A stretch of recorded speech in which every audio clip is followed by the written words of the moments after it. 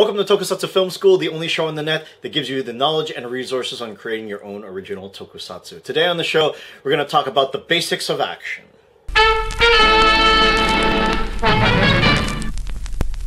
Having a cool looking suit is nice, but not knowing how to move in the suit is one of the things that can either make or break your production. I'm lucky enough to be trained under Mr. Kamen Rider himself, Takaiwa Seiji, but no matter where you learn action, the basic principles all should be the same. If you're a novice to all this, it's best to do this under some sort of supervision. Not only is this for your safety, but also so that someone can observe your movements and help you confirm if you're doing it or not, especially if it's someone far more experienced than you. You'll also want to have a mirror to see your body movements and fix any places that need adjusting. And finally, make sure that you're warmed up and properly stretched by the time you start practicing your basics. You don't want to go pulling any hamstrings or, just hurting yourself.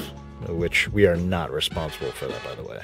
Before we start, let me first explain why kicks should be worked on first. Kicks take far more time to develop and require a lot more coordination with the legs than punches do. So to even out the time it takes to train someone in action, it just makes more sense to train your kicks first and then your punches. Now don't get me wrong, the punches are just as important, but to even out your all-around action skill, we'll be focusing more on the kicks first until you're able to coordinate your body to kick properly. Today, the lovely Megumi Takarae will be showing us some basic kicks. Look at her. Ain't she adorable? The first kick we'll be displaying is the front kick. From a basic fighting stance, in which your legs are roughly shoulder length apart, you'll be going through a sequence of motions before executing the actual kick.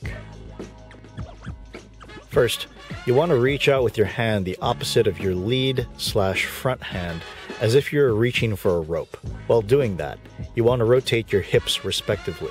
This should automatically allow for your knees and feet to pivot accordingly. You then want to raise your rear knee to give you that extra bit of torque, which will rotate your hips 90 degrees and then stick the rest of your leg out to execute the kick.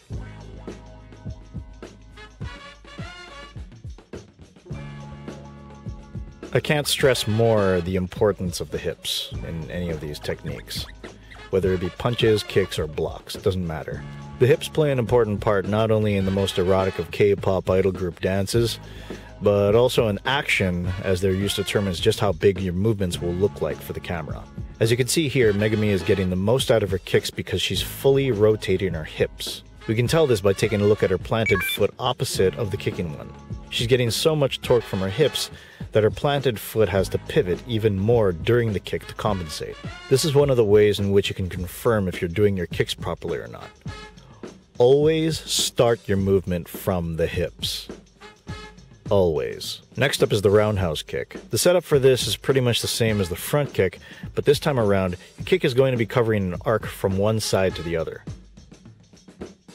At first, you won't be able to know the differences until you see them or actually try these out yourself, but let's quickly go through them. The first major difference lies in how the torso is positioned, towards the opponent for the front kick and 45 to 90 degrees for the roundhouse. Secondly, the way that the foot and/or toes are positioned determines what kind of kick you'll be doing. Vertical for front kicks and horizontal for roundhouses. There's also a variation of the roundhouse in reverse, but that's a little more advanced, so we'll save that for another day. Next up is the side kick. This kick is meant to launch your opponent flying back as if they're a Godzilla. For the front and roundhouse kicks, we used our rear leg to set up for the kick, but this time around you want to bring your lead leg back to your hip, and then extend your kick horizontally. We'll be talking about how to utilize these movements for the frame in a future video. All these kicks take a long time to get used to, so don't be lazy. Practice makes perfect. The earlier you start, the sooner you'll be able to get in condition for your shoots. That's it for this episode of Tokusatsu Film School. If you enjoyed this video, please share it with your friends. Also give it a nice thumbs up. And also subscribe to GPTV for more upcoming content. Tune in next time for more Tokusatsu Film School right here on Garage Pro TV.